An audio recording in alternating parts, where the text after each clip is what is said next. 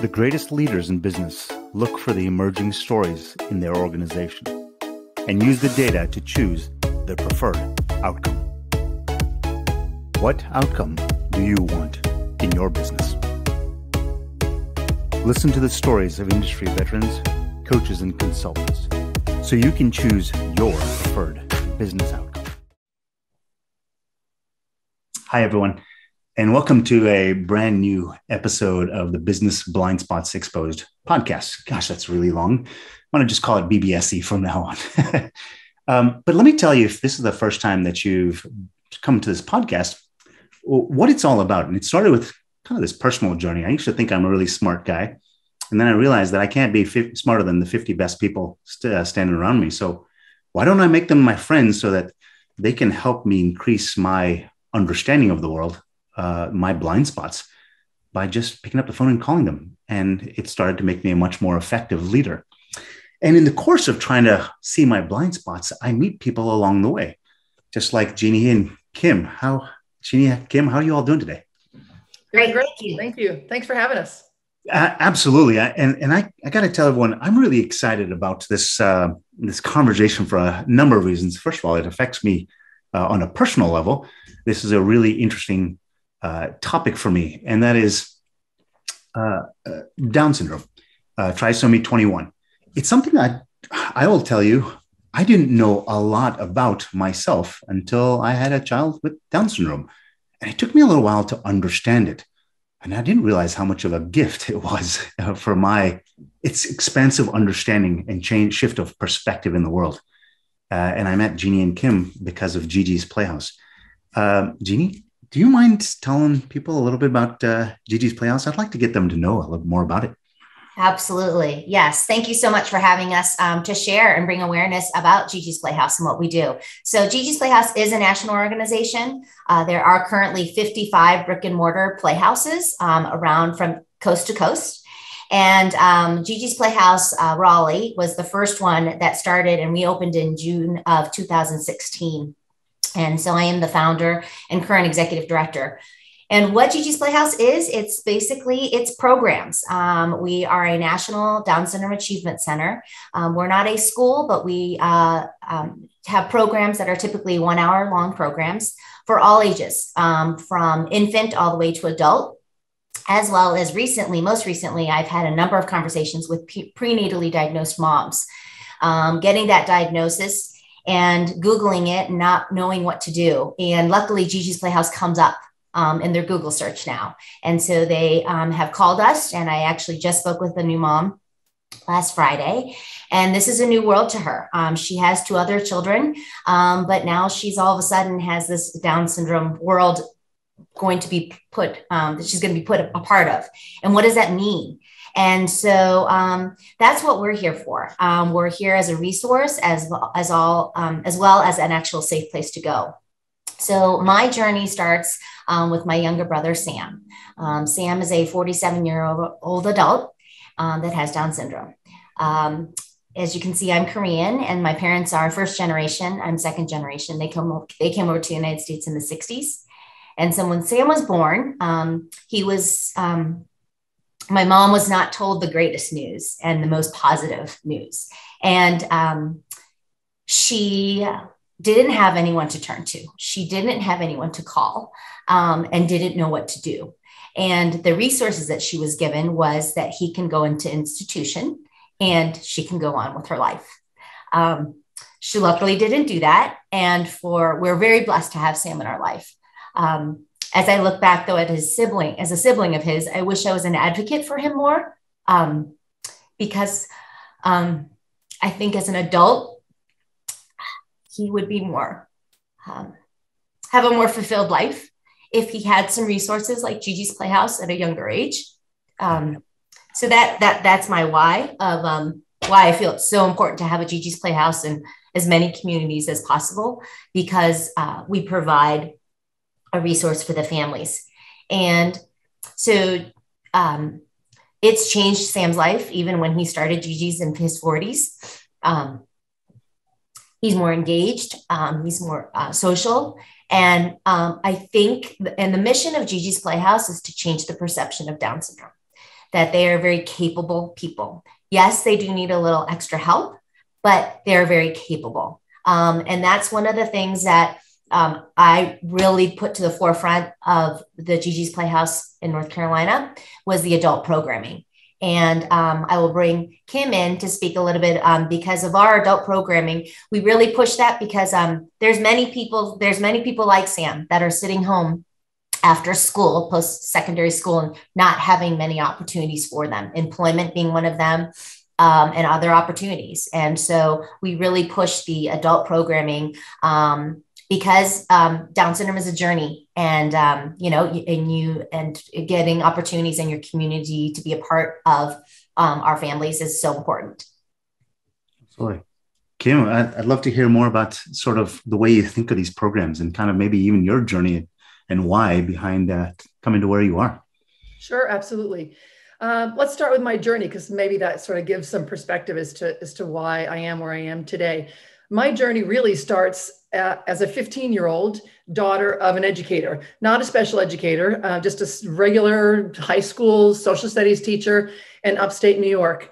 But I think, and that was my dad, I think my dad had enough perspective on what it meant to impact people's lives educationally that he sort of had an impact on me as well. And so at 15, I started staffing summer camps for folks with disabilities in upstate New York. Wild experiences out in the woods, in tents, in a lake, in a canoe, and all sorts of situations, but just fell in love with that population. And there's not just folks with Down syndrome, there's folks with all sorts of exceptionalities. So at 15, there starts my journey onward to college, a degree, onward to master's school or master's program, another degree, onward to teaching, consulting, and then winding up 5 years ago, maybe 6 years ago, on Jeanhee Hoffman's doorstep with my daughter looking for a place for her to volunteer. Suffice it to say, when Jeanhee Hoffman found out about my background, I wasn't going anywhere either. So we started a journey together about just sort of how we can enrich the lives of adults with Down syndrome. Specifically, that was my area of interest. It seems that the littles and the middles had a lot of services already, maybe not enough, maybe not the most appropriate. Certainly we can do better jobs in all those areas, but they were addressed by public school or other outside services. The adults were really a standalone group in the community, not connected, not enriched, not able to access a variety of programs or very many programs at all. So we put our focus there. What we built through Gigi's Playhouse was a series of programs that would really just do exactly that, connect our adults to the community, allow them to know who their community was and allow their community to know who they were, because that was a connection that was very much missing, but is really integral in the human experience. So we started that. How did we do that? We did that with volunteer experiences. We did that with attending advocacy opportunities like town expositions or town expo centers or town expo programs for just sort of a general awareness of what programs exist in the community. Our folks could speak. We started that with even something as interesting but relatively simple as making lunch for the firemen in a neighboring community, so that in the event an emergency call was made by those firemen, they would have experience with our folks and our folks would have experience with them. Super, super important. We just put a lot of thought into what do those connections of our people, our adults with Down syndrome, to the community, and in the reverse, what do they look like? And we started creating experiences, programs that contained experiences there. That has morphed to employment, which is fantastic. And in a nutshell, what we are doing now is sort of raising the dialogue in the community about how and why folks with Down syndrome are highly employable. And we've been lucky enough to I think, put maybe 7 folks by now into employment in the Raleigh community, and we're not stopping. So we're that's where we are at the moment. We're continuing with programming that raises connection between our people in the community, and we're continuing with programming that facilitates employment. So a couple of things come to mind as you all are speaking about this. And I will tell you, part of this reason I started this podcast is because I always find out it's not about having all the answers, it's about asking the right questions. So I always like to re-baseline how I think things, right? Am I even looking at things the right way? Um, what are some misconceptions, or what are maybe some myths that people have about people with Down syndrome that maybe it's time to reset a little bit in terms of, and I think I'm talking about the adult community here, the population that has the capacity and the capability to do. What are maybe some misconceptions that maybe should be righted or reset? Jeanhee, you want me to take that one? Sure. Okay. I think the biggest misconception is that there is a lesser amount of ability than actually exists in the individual. So we know our folks have a range, just like any other human being, have a range of interests, a range of abilities. They have their own challenges. I mean, that variety of what exists inside those humans is the same in them as it is in us.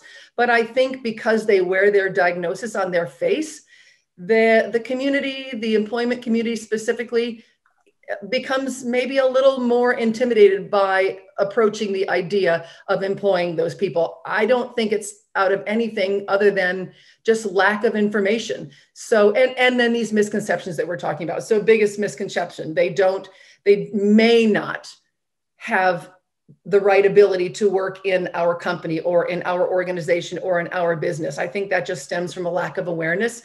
So really, I think that's the biggest driver. I have to be honest. I think that's the number one biggest driver. And then I think there is, with that lack of familiarity, I think there's just a little bit of discomfort in approaching the topic, which keeps people held back. Curiosity would be a great thing if we can promote that in this podcast to create a curiosity about these folks, lessen that concern or that unfamiliarity. I think it could go wide open. Well, so that's a really interesting topic. I mean, I just before we started, I talk about this idea of my own innate curiosity, and it's just purely from this point of view of that as a leader, my interest is not being more efficient, rather more effective. And if I want to be more effective as a leader, I'm constantly asking, what don't I know? What don't I know? What is sort of on the other side of the next door? And I think there's an opportunity here to see that there's a whole population of people, and actually, I don't even actually know the stats. Maybe you can share that with me. A population of people that we can go and say, hey, would you be interested in coming and showing up for a job interview? When right now, so many people are not even showing up. I think there's a population who'd say, yeah, I'm interested. I'm capable. When? Is that a fair statement? Am I thinking right there? I think that's a very fair statement. I think that's absolutely a fair statement, for sure. Jeanhee, why do you think that there is just a lack of awareness? Is it just because of the percentile of the population that has Down syndrome? Is that people don't see it often enough, and that's why they're uncomfortable? Yeah, I would say so. Some statistics that I will share is 1 in 700 babies are born with Down syndrome, and Down syndrome actually is the most common chromosomal condition. And so, with that said, though, Down syndrome, as Kim referenced, they wear their diagnosis on their face, so they're very identifiable.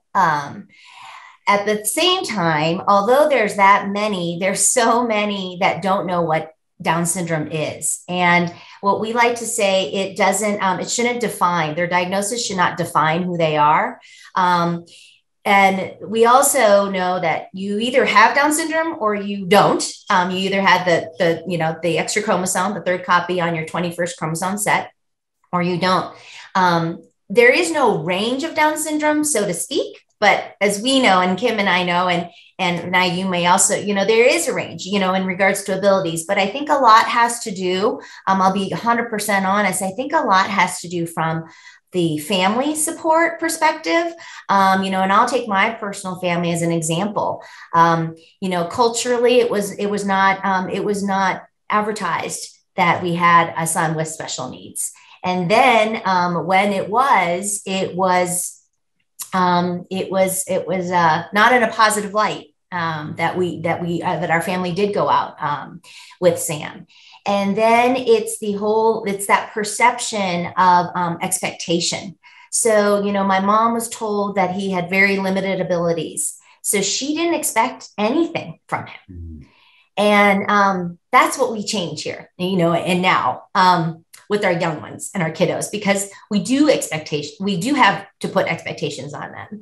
And I think that changes because even as Sam, in my example, even in his 40s, we've placed expectations on him now, and he's grown so much. And I'm sure Kim would admit to this, from the very first time she met him to now, he's now expected to either behave a certain way or to do certain things. Whereas before, his first 40 years of his life, he wasn't. And I think growing up that way, we know many of adults that their families took the perspective of, you're part of this family and you're going to have the expectations placed on all the kids in this family. And so you'll follow all the rules and do all this. And so those, I will say those individuals their abilities are much more advanced because expectations are put on them and they're pushed, and they can be pushed. And that's what also the exposure of Gigi's Playhouse and our programs, we're all encouraging. And it's called the best of all philosophy that we have at Gigi's Playhouse, whatever the best of all. Now, I'm not saying that everybody comes to Gigi's and they're all have these on this end of the spectrum with abilities. We have a whole range, but the best of all philosophy is coming to that program. And, one example I'll tell you is a yoga program that we have. One of our young teens that came, the parent was like really hesitant for this 45-minute program. And she said, he won't sit still for 5 seconds. Well, we said, okay, well, we'll take 5 seconds, but maybe next week when he comes, it may be 10 seconds.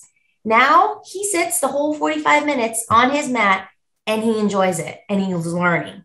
And that's what I think Gigi's is about. And it's about expectations.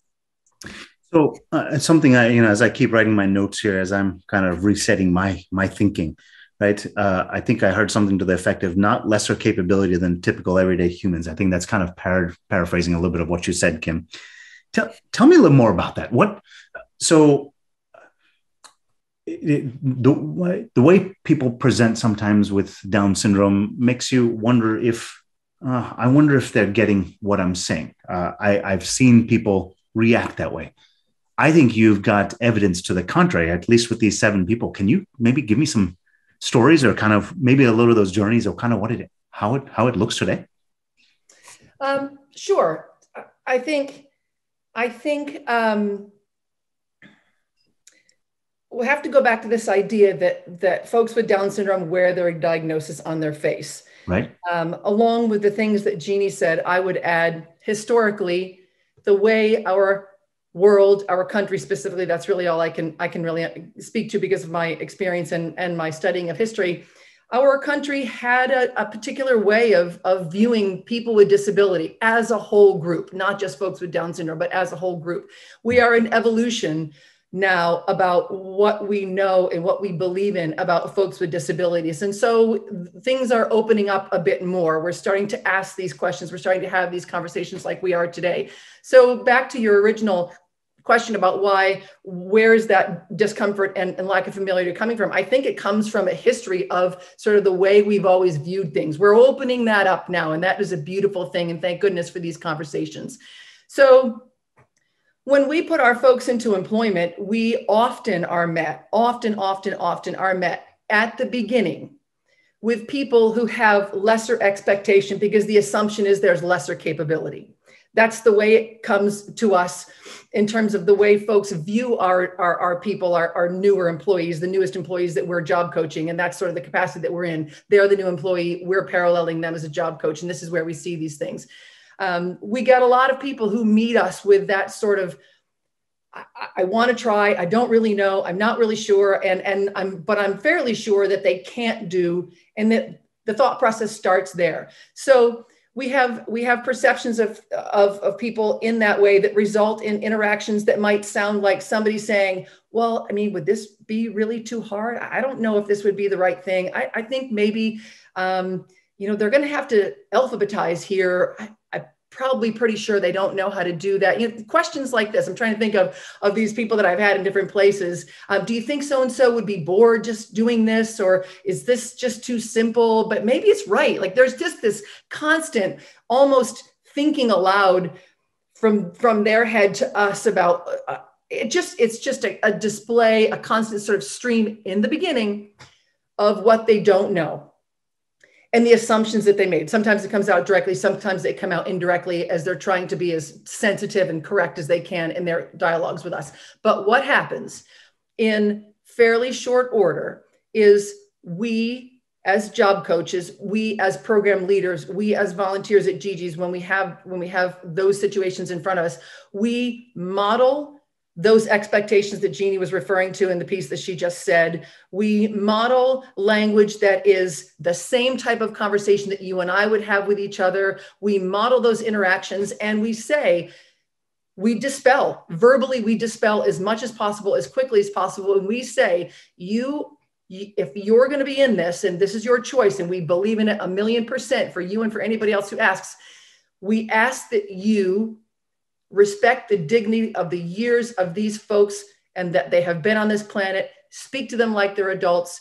Expect what you should be able to expect. We'll set appropriate expectations with you. Like, keep it at the same level as you would anybody else. When you bump into their Down syndrome and you see a legitimate challenge, we'll find a workaround. But until then, they're just another human being. Does that answer your question? I think it does. And there's I hear a lot of airplay to this idea of DEIB, right? Diversity, equity, inclusion, belonging. And I mean, it's the same message, right? Yes. You've got, you are a triangle as a leader, right? You built this company, you're in that role, whatever the case may be, whatever the context is, that journey to that place where you got to. And you've got these 10, 15, hundreds of people on your team. It's time to start to understand that not everybody's a triangle. Some people are squares, some people are octagons, diamonds, and each one of them has their beauty. Don't discount it for not being a triangle, just like you. I have a story for you. I was just thinking, as you asked me that, I feel like every single job coaching experience I've had in the last year just all went right into my head and got all jumbled. But I do have a story for you. This one gal we put into employment into an office in downtown Cary. She's an office administrator, office assistant. She has various varying jobs there. One of the initial tasks that she had was to run their photocopier. And she could do it with great ease. She had plenty of experience with those types of things. She brought all that experience forward, and she could do it with no problem.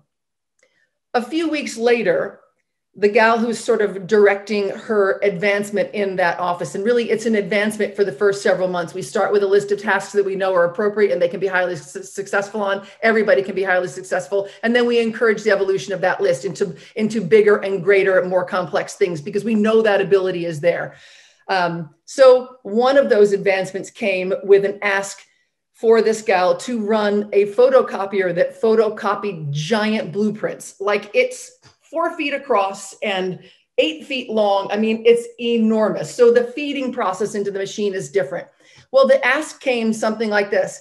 I don't know, Kim, maybe this is too big. Maybe still with that trepidation, still with that hesitancy. Maybe this is too big. And but our gal, our employee said, oh, no, I can do that. I can do that. And I looked at the sort of manager woman and I said, do you hear that? Because there's your answer. And so off they went, the two of them, to that giant photocopier, which was even intimidating to me. I was like, I don't know if I would want to touch that thing either. But man, brave as ever, competent, confident, and she did exactly what she was asked on the first time around. And now that is one of her tasks. Not only 8.5 by 11 pieces of paper, but these 8 feet by 4 feet or whatever the heck they are, enormous things. Yeah. It's just a matter of experience and just dipping your toe in it. Just get curious, find out. You will be pleasantly surprised. So something that is coming to me, and Jeanhee, I want to ask you about this, right? You use this word expectations, expecting of others, right? And I will tell you, as a leader and having run multiple different companies, what's clear in my head, communicating that with someone else doesn't necessarily mean it's clear in their head. And that is one of the major challenges of leadership, at least for myself through most of my career, trying to make sure that we're in sync there. And it sounds to me that, Kim, from what you're proposing, is that it's the same exact problem. It's not something new. We're not introducing a new variable here. And Jeanhee, to your point, it's just setting those clear expectations. I mean, that's basic leadership science right there, isn't it? It is exactly. And, and it's at all levels, really. I have to share one story when Kim's referring to this young lady. This kind of sums it up. On her first day, Kim shared this with me because Kim was her job coach. First day, Kim's like, so how was your day? And she just said, I'm just glad to be one of them. Oh. That's it. That's, yeah.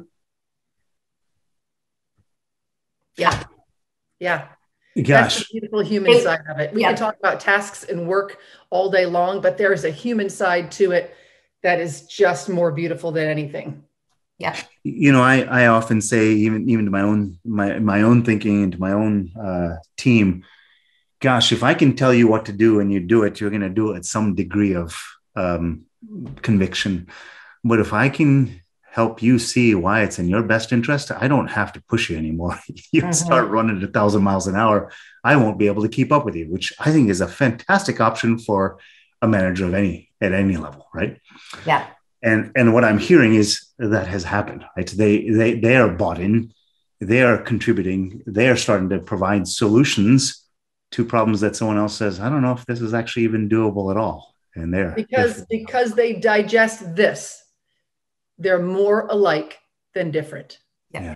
If you can really live that philosophy, both about our folks with Down syndrome and about anybody with differences or exceptionalities in any way, shape, or form as you walk this planet, you develop that curiosity, that need to connect. You develop that for yourself. And then I think you project that into your community. If you can walk that statement and live that statement, more alike than different, you see things differently. And that transition happens in our people. And I know Jeannie would wholeheartedly agree. That transition happens in employers. It happens in program leaders. It happens in volunteers.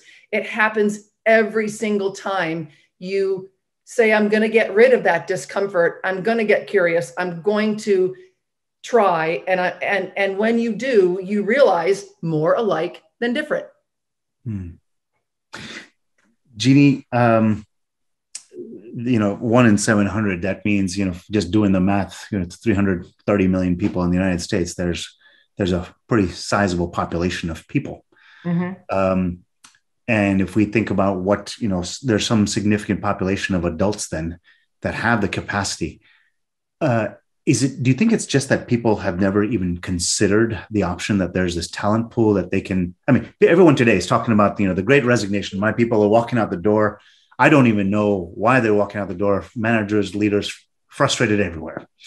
Right. But it's almost like the secret that's not a secret is sitting right here, and they probably just walked past you and you didn't even see them. Is that kind of your perspective on what's happening right now?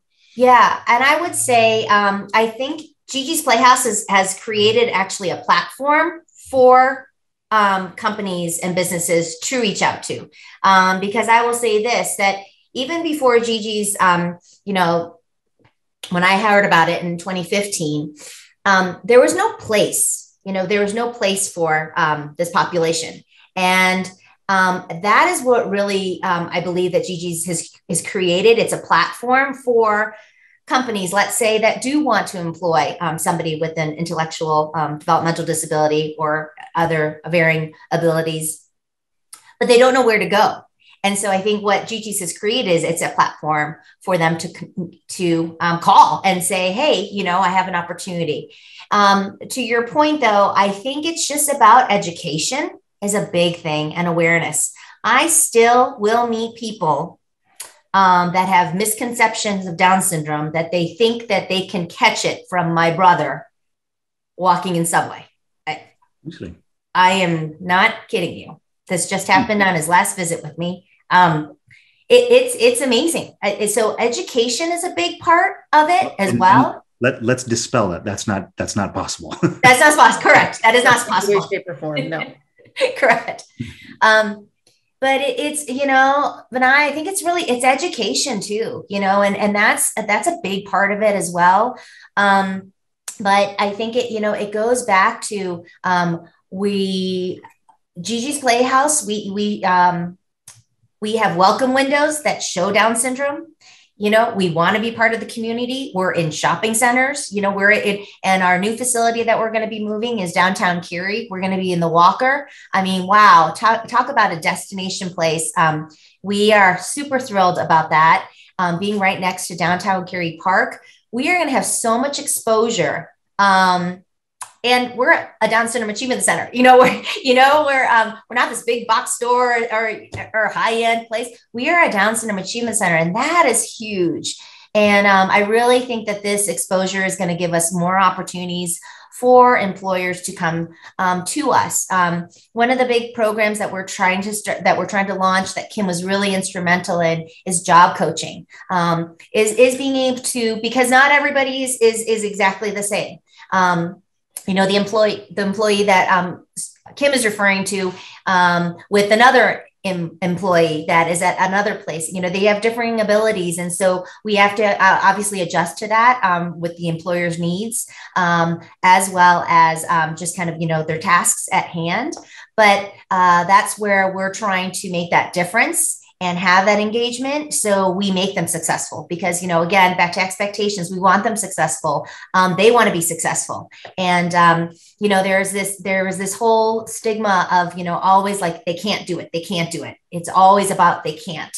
And we're all about what they can do. And it's changing that language and changing that dialogue of what they can do and focus on what they can do. Yeah, they may not be able to do all those other things, but they can do this. And let's focus on that, what they can do. And trust me, if they can do something, they will be so proud and they will make you proud as an employer. And it's, again, that good feeling of being part of a team. That's what they want. They just want to be like everybody else. My brother wants to be, in an apartment and get married just like his older sister. It's that whole thing of just, he knows everybody works, so he wants to work.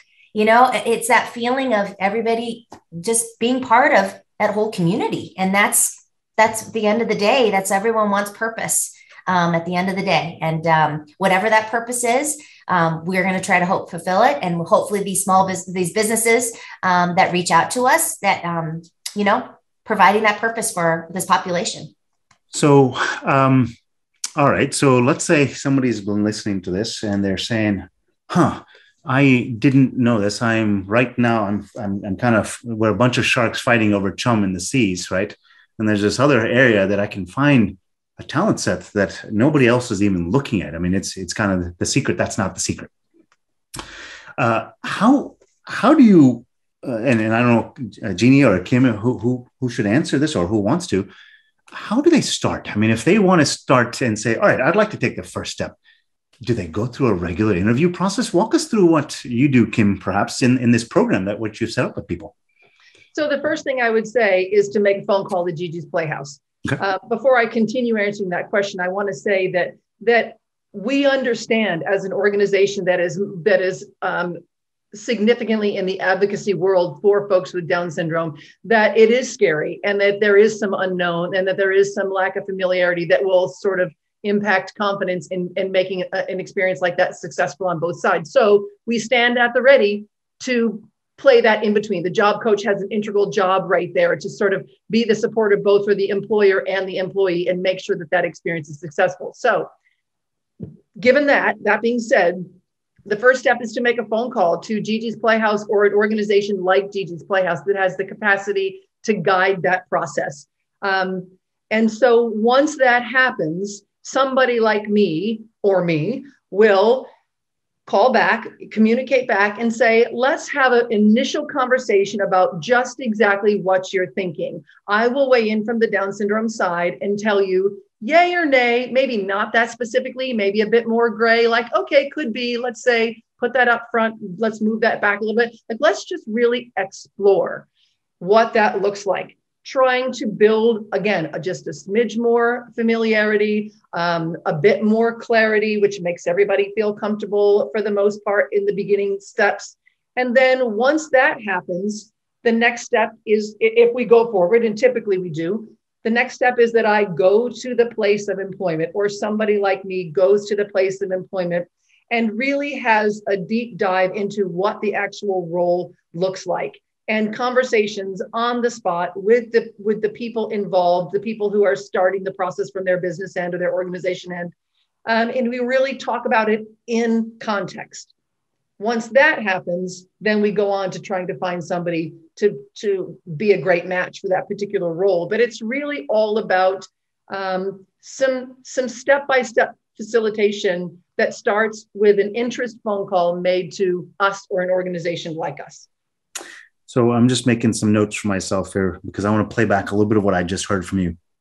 So, and what I'm hearing throughout this is, as opposed to going to someone off the street or Indeed.com or whatever else it is, you're just getting them. In this case, you're actually kind of getting a whole support system behind it. Absolutely. So it's not that it's almost to some degree reducing or mitigating your risk of pulling someone because look, as an organization, Gigi's Playhouse has a reputation they want to be able to stand behind. They don't want to talk about 7. They want to talk about 8. They want to talk about 90, right? Correct. So you've got an organization and a bunch of people dedicated to this cause who want to see success. You see that individual who wants to see success. You've got 3 parties here, and you don't get that with the average Joe off the street, right? So, reading between the lines there, that those are some benefits as a leader of a company, or a manager in a company who's looking to find someone to fill a spot. That you have those extra those extra check marks in your favor, right? You also don't have the competition because a lot of people don't know about it, right? Mm-hmm. But and the process that you go through here is that there's what I call the qualification is that really what you're looking for, right? Is it a good? Right. So that's done through a discovery. There's creation of that clarity as to will this match in terms of what you're looking for and kind of the people that we can bring to the table here. And that's when you do the site visit and ultimately that candidate match. So it's a matching process. I mean, for all intents and purposes, seems like Kim, to some degree, you're kind of like a recruiter in the sense that you're bringing the right talent to the table and you understand both sides and you broker that relationship to happen. Is that a fair way to characterize all of that? Fair. I think that's really fair. I've never been called a recruiter before in that capacity. Kind of like that. Yeah, we're gonna add that to her resume. She's the Gigi recruiter. I think that's great. I think actually that's kind of brilliant, Jeanhee. You take that. Yeah. I think that's exactly right. Really hiring the right person is about making the right match anyway at the end of the day for both expectations and for performance. So we're looking at that as well. And we're looking strongly at that. We very much only want highly successful experiences in this work that we do. And so we spend a lot of time exploring on both sides. So, yeah, I think that's exactly right. I really think we know, and I would maybe it's an unsafe assumption, but I would assume that any other organization or people who do what we do specifically know that part of our job is to provide that support on the employer side, because we are breaking down barriers. We are breaking down expectations or assumptions, rather. We are building expectations. We are changing the mindset of what it means to hire a person with Down syndrome. We are changing the way the world views Down syndrome. When that experience is successful on both sides, we consider ourselves partners with all these employers on the mission to change the way the world sees Down syndrome. So we are 100% about facilitating that successful experience, and it starts by providing support. So I think that's a huge benefit to any organization and business. I think that's pretty rare, but we know who our people are, and we want that to be successful. And we know there's education, as Jeanhee says, there's education and awareness building that goes right along with the process. So we're there to do that part. Lots of wheels spinning in my head here as I'm thinking, and I think one of the things that's I'm thinking through is if I were trying to question my own self in terms of going through the hiring process. Someone, I mean, one of the things that I always think about is businesses usually operate on some degree of cash, right, and pay. How does that compare? I mean, is that an equivalent to what does that look like? Jeanhee, you want to take that one? Well, I think you may actually have more experience with that because with the employers that you've placed, with the employees that you've placed. Okay.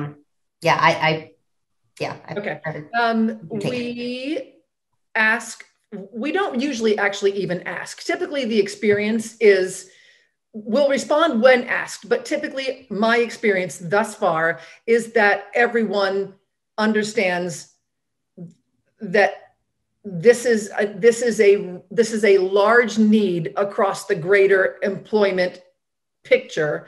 And so they understand their place at the forefront of starting this kind of initiative or movement or example. And they want to lead with a lot of positivity. So they're generous. And I think that's a fantastic thing. We will weigh in on what we think is appropriate, but for the most part, so far, everyone has been more than fair. And we appreciate that. So let me replay that back to you to make sure I'm digesting properly. And that is, look, a lot of people who are doing this, I think at this point in time, it's somewhat of a non-traditional route. And I think people recognize that. And as a result of that, yeah, sure, they're inheriting some risk in trying this non-traditional route, but people invest in the unicorn companies because nobody else has invested in them yet, so that they can see the great appreciation of and return on that investment. So you have an opportunity here to build and draw from a talent pool that others haven't gotten into yet. And you ultimately have that final control yourself over what happens. I mean, you can always say no, but hopefully this is not a matter of you just saying no as a black and white. This is more about finding a match that all parties benefit from. Is that a fair way of saying the same thing? Absolutely. And I would add that as Kim goes through this whole process with the employer and then finding a Gigi participant that she has worked already with, typically knowing kind of their skill set and things as well, she brings the family in as well, because at that point then, and we do the job coach part, but the family is introduced as well to discuss about actually scheduling and in regards to what they want their child to be working. We have some families who only want a couple of days a week. There's a couple families who don't mind it to be 5 days a week. But then there, as you mentioned, in regards to pay, that also is a component because there are services that many of our adult participants do get services. So there's a balance of all those different factors come into play when there's a decision about employment. Because again, this is a new thing for our population. So I don't think that they always know it. Everybody doesn't consider that as being a potential opportunity, but now we're introducing that as an opportunity. So it's balancing all those different factors. And I think every family is very different in regards to where they are willing to, have the employment piece be part of their child's future. Yeah, so I think a very, very important component here, right? I mean, just like every person is different, every situation is different, right? And it needs to be considered on its own merits. What I think I heard from you, and we hadn't even talked about this, it doesn't necessarily have to be a full-time type role because there's many considerations. So there's flexibility. And again, it's not very difficult. I mean, different from typical. Mm-hmm. It has to be considered on its own merits. So there's a range of capabilities. It's about narrowing down, what am I looking for? Who am I looking for? And I got to imagine, Kim, in that process, you say, I want somebody who's here, 8 a.m. to 12 p.m. every Monday through Friday. Well, that's a consideration that changes who we look for, as opposed to somebody who I need them 3 days a week on Monday, Wednesdays, and Fridays, for example. So based on the situational need, that's kind of what, Kim, you or someone else in the organization will kind of help narrow down, filter to find the right people for that. That's exactly right. I think I also have a unique opportunity to really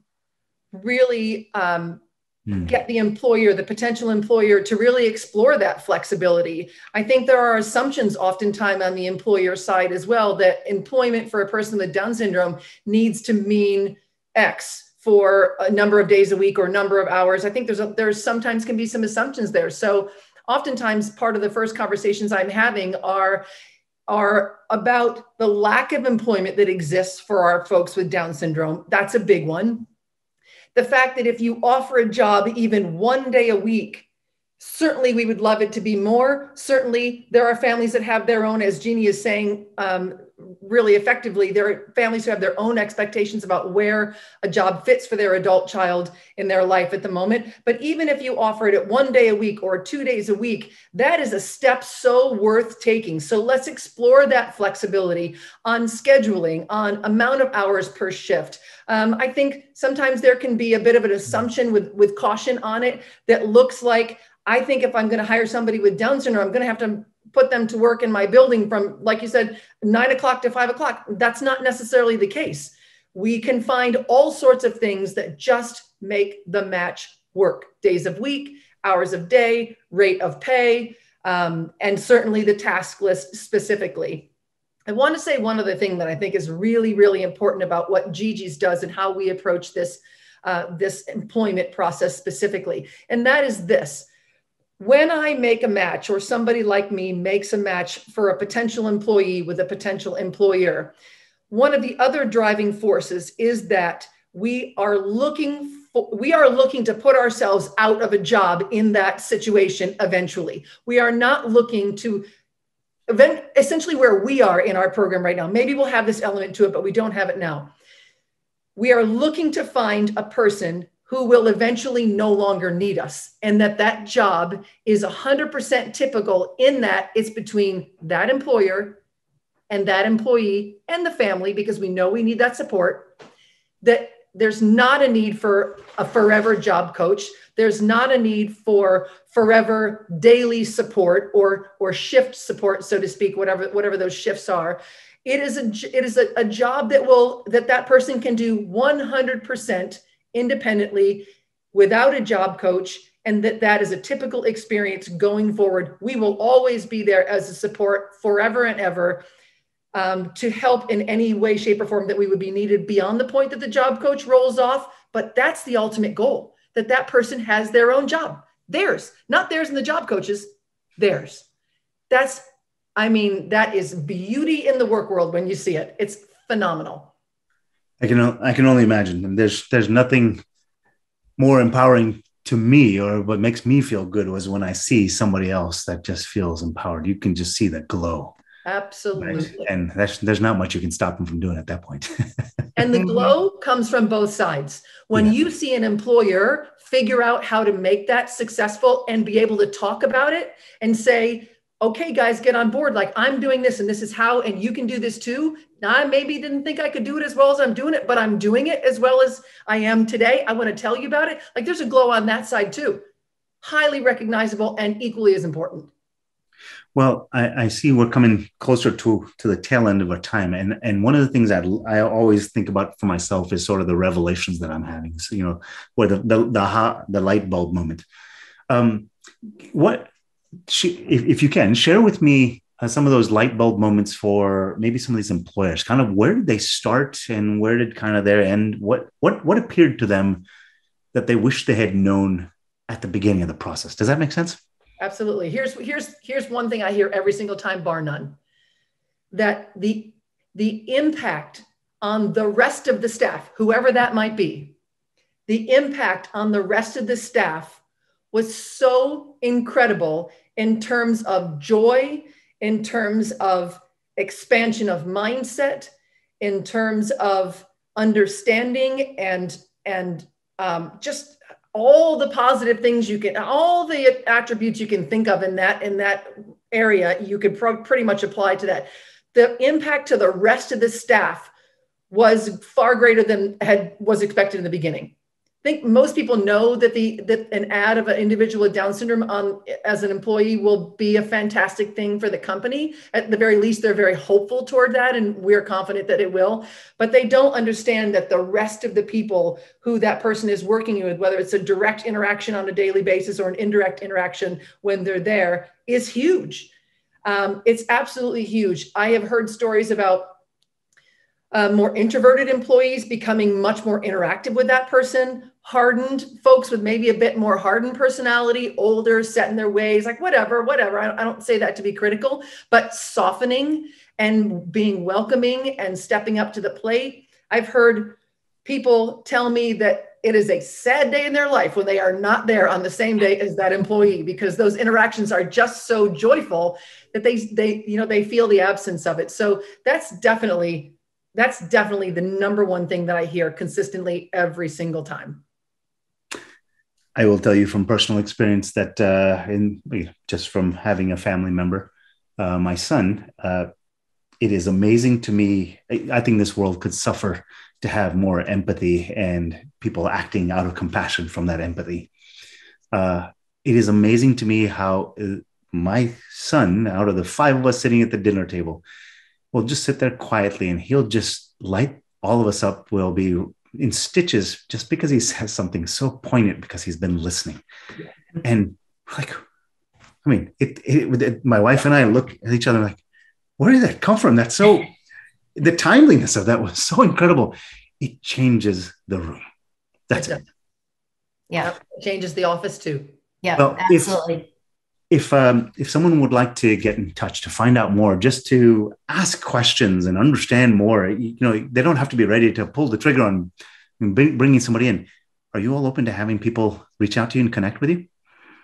Absolutely. Yes. Mm-hmm. Just contact gigisplayhouse.org/Raleigh. And, our website, you can send either a message or you could call the Playhouse and we can have a discussion. Because like you said, yeah, it's not about, pulling the trigger right now. It's about learning and exploring. I really encourage people to come and take a tour and to learn about Gigi's Playhouse to start. Just learning about our what we do, learning about this population, and again, education and awareness, and then potential opportunity. But we're all about really being part of the community, and the more that we can get out there for people to learn about us, the better.